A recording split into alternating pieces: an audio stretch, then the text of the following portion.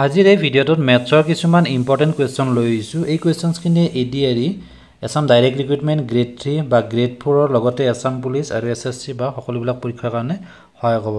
Hello everyone, welcome to our channel. Please subscribe and press the bell icon to get the notification.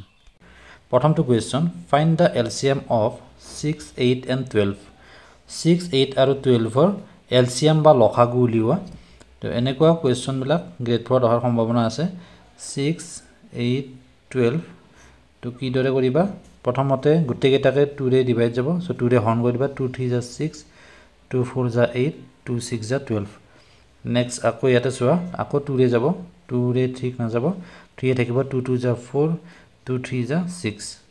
Next ইয়াতে দুটা 3 আছে, গতি আমি 3 ৰে ডিভাইড কৰিম। 3 1 যা 3, 2 2 2 এ থাকিব।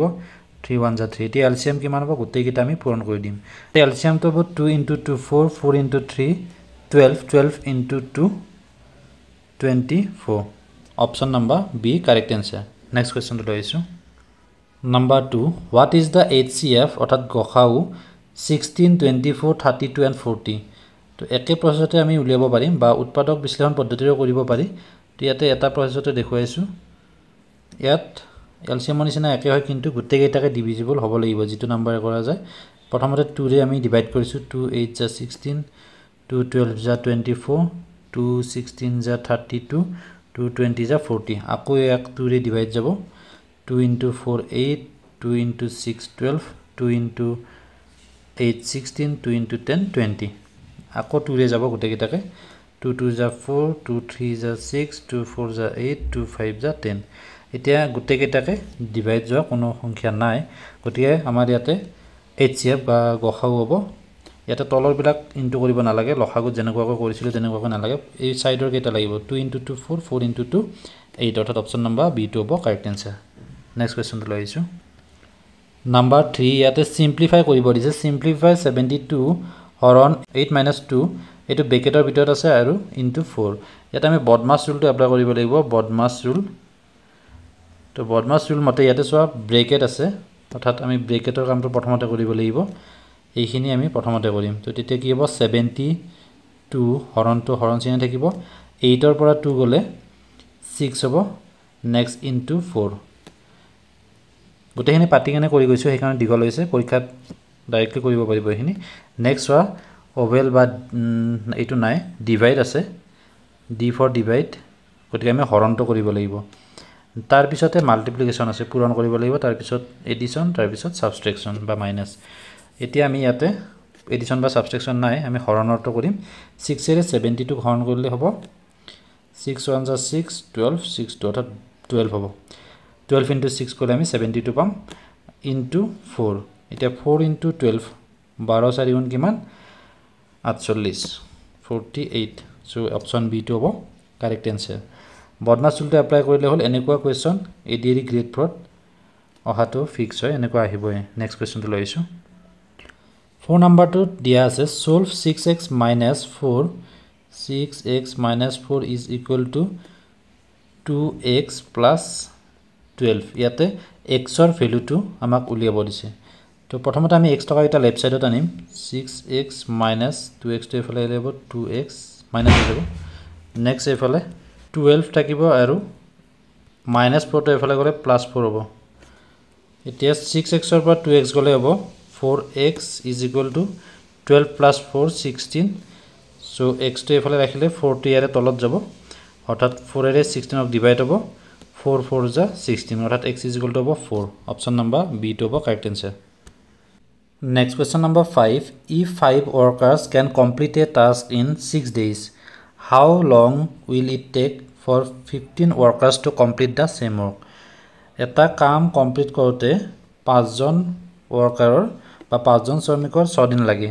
সেম কামটো যদি আমি ওয়াৰ্কাৰ বা শ্ৰমিকৰ সংখ্যাটো 15 লৈ বঢ়াই দিও, তেতিয়া হলে কিমান দিনত কামটো কমপ্লিট কৰিব? এনেকুৱা ধৰণৰ কোৱেশ্চন বিলাকত M1 T1 বা D1 যি নহওক is equal to M2 D2, অৰ্থাৎ প্ৰথম ক্ষেত্ৰত কিমান জন ব্যক্তিয়ে কাম কৰিছিল, কিমান দিন বা কিমান টাইম, আৰু সেকেন্ড ক্ষেত্ৰত হ'ব নতুনকৈ কিমান জন মানুহ বঢ়োৱা হ'ল বা নতুন কিমান দিন হ'ব তেনেকুৱাকৈ। তো ইয়াতে চোৱা, এতিয়া প্ৰথমতে আছিল 5 ওয়াৰ্কাৰ্স 5 men ইনটু ডেজ আছিল 6 days।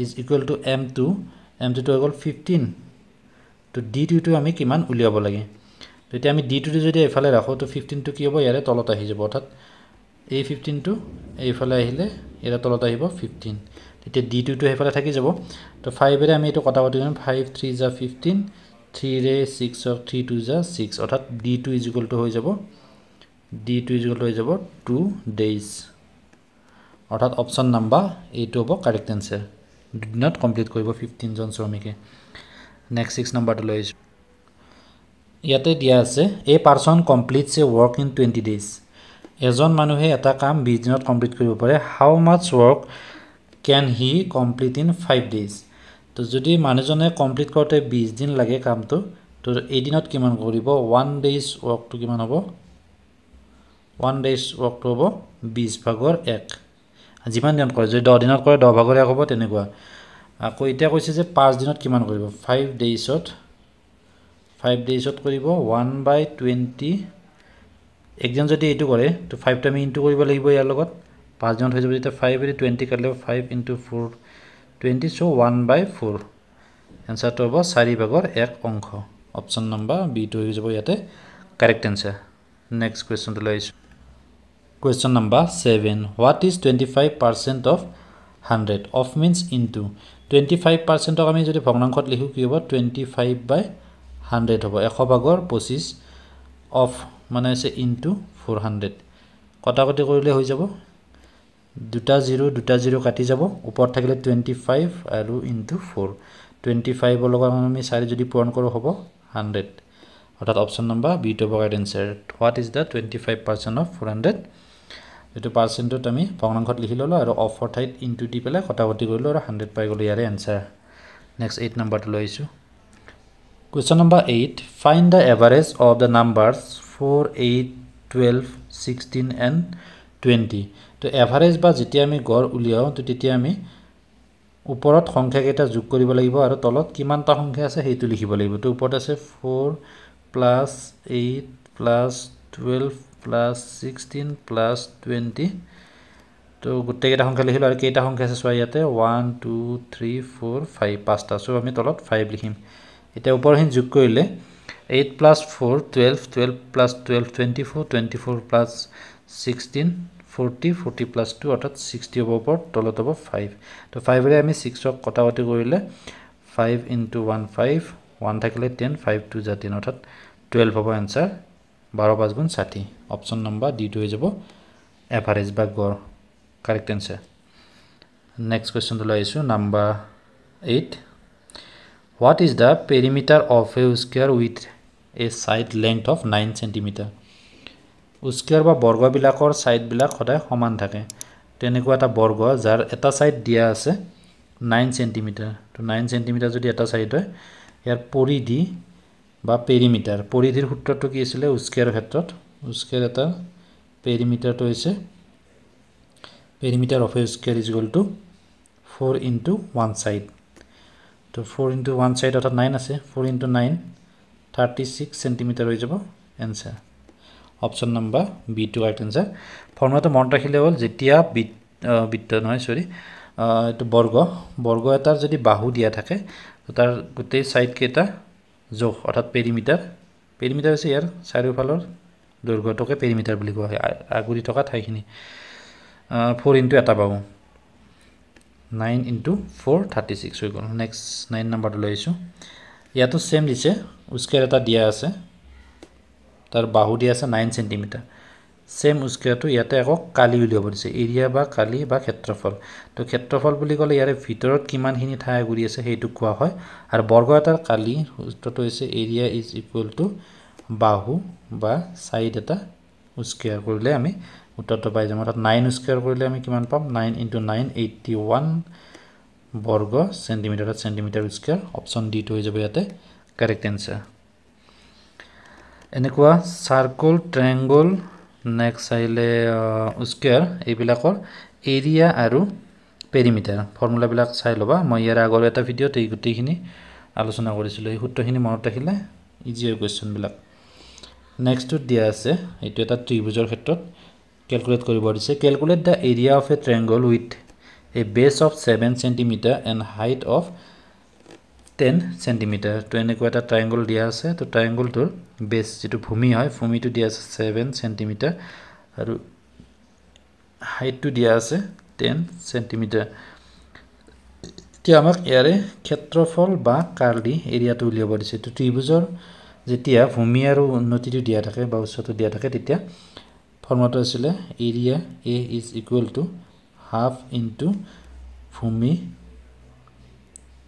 into উন্নতি.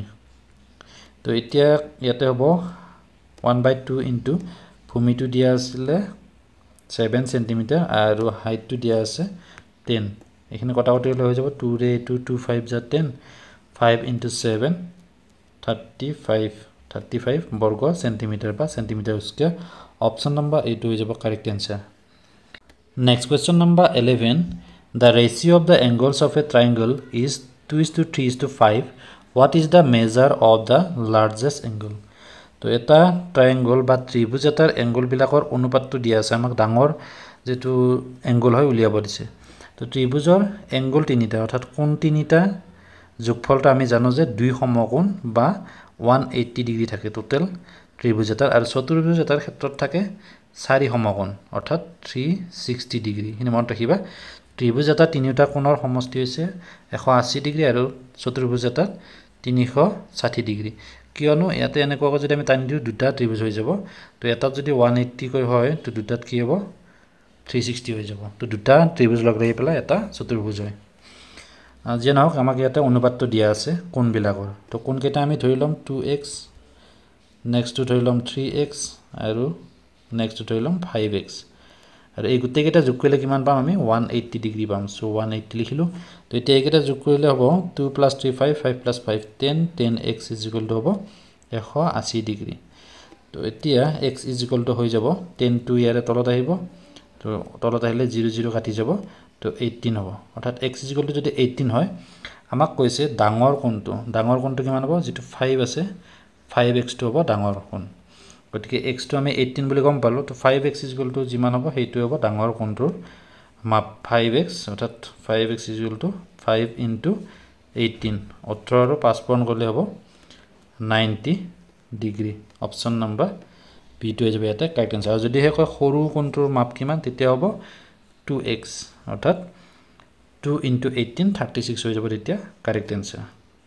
তেনেকুৱা দিব পাৰে কোৱেশ্চনটো সৰু কোণটোৰ মাপ কিমান প্ৰসেসটো একে হ'ব জাস্ট 2 লগত ইনটু কৰি দিবা হৈ যাব. বা চতুৰ্ভুজৰ ক্ষেত্ৰটো দেখা যায় লাষ্ট ইয়াৰ গ্ৰেড 3 এটা আহিছিল এনেকুৱা ধৰণৰ তো চতুৰ্ভুজ এটাৰ কোণবিলাকৰ অনুপাত দিয়া আছিল এনেকুৱা তেতিয়া চাৰিটা থাকিব আৰু সৰু কোণটো বা সৰু আৰু ডাঙৰ কোণটোৰ যোগফল তেনেকুৱাকৈ অলপ কমপ্লেক্স কৰি দিব পাৰে.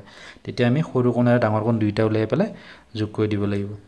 Next question number 12. Find the simple interest on 5,000 at 5% per annum for 4 years.